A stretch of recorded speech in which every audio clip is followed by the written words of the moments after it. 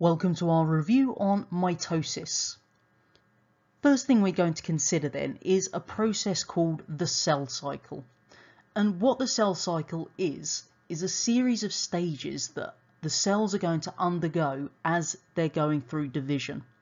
And I've given you the diagram on the right there that's the simplified version of it. So we've got four main phases to it. You've got G1, S, G2 and M.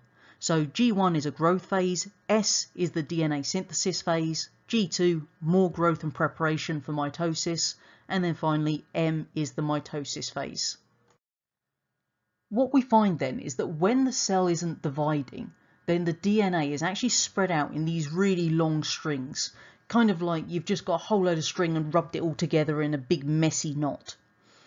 Before the cell can actually undergo division, then it's going to have to grow and replicate all of those other subcellular structures. So things like the mitochondria and the ribosomes that are vital to the cell's functioning. They've all got to be replicated before the cell can divide, because each one's going to need them.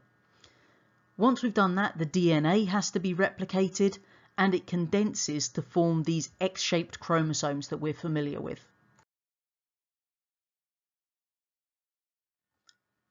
Just because I don't like just saying DNA replicates and not giving you any further explanation, because I think that's a little bit poor, then we're jumping ahead to a little bit of work we're going to see in more detail in topic 6, which is the structure of our DNA.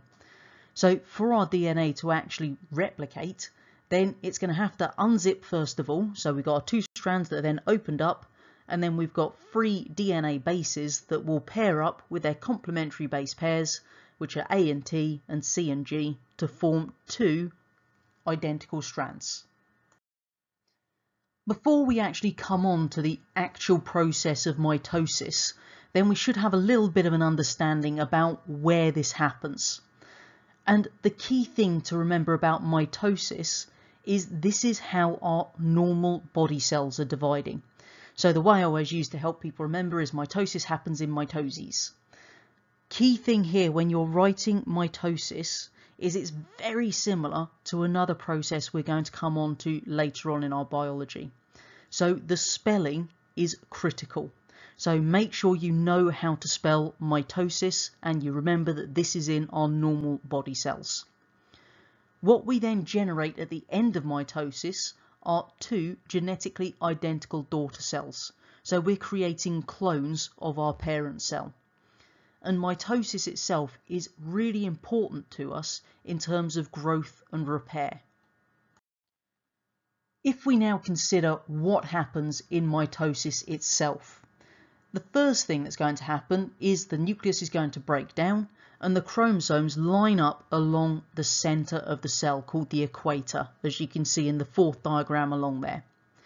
Once they've all lined up in the equator, then they're pulled apart to the opposite poles or ends of our cell by the spindle fibers, which you can see in the 5th diagram along. Once that's actually happened, then a new nucleus is going to form around those new sets of chromosomes, as you can see in the final diagram at the end there. One of the things that they could ask you to do on the exam is to identify some cells that are undergoing mitosis and describe what's happening based on light microscope images. So we're all good and fine identifying these from the lovely clear diagrams you get in the textbooks, but you really need to look at the images from light microscopes to be able to identify what's happening. So hopefully what I've done at the bottom there by giving you the light microscope images at the very bottom and then the corresponding typical diagram from your textbook above it is going to help you to identify that. So for example, if we have a look at the one in the middle, then we can see that all the chromosomes are lined up along the very center there along our equator. So we know that that's a cell that's undergoing mitosis because the chromosomes are lined up along the equator. If you look at the next one along, then we can see that they're starting to be pulled to the opposite poles, and you can just about make out the faint lines of our spindle fibers there. So again, the cell is undergoing mitosis as the chromosomes are being pulled to the opposite poles of the cell. So do look at a range of different light microscope pictures on the internet just to get more familiar with them. When we're considering how long this whole process of the cell cycle actually takes, then it's not one given value, because it's going to vary with the different cell types and the conditions that they're actually under. However, if you're given the right information, you can work out the duration of a stage. So to help you understand how to do this, I've given you an example question here. So in a tissue sample of 120 cells, a scientist counts 42 that are in the replication stage of the cell cycle. A complete cell cycle for this tissue lasts 24 hours. How long are the cells in the replication stage for? So there's 3 steps to this calculation. First one, we need to calculate the proportion of cells in the relevant stage, which in this one is the replication stage. So in our question, we're told that 42 are in the replication stage and we've got a sample of 120. So our proportion is 42 120ths. The second step is we need to convert our total cell time into minutes because we've been given it as 24 hours. So hopefully we know there's 60 minutes in an hour, and so 24 times 60 is 1,440 minutes. And then in order to actually work out how long those cells are in the replication stage for, we multiply the proportion by the total cell time.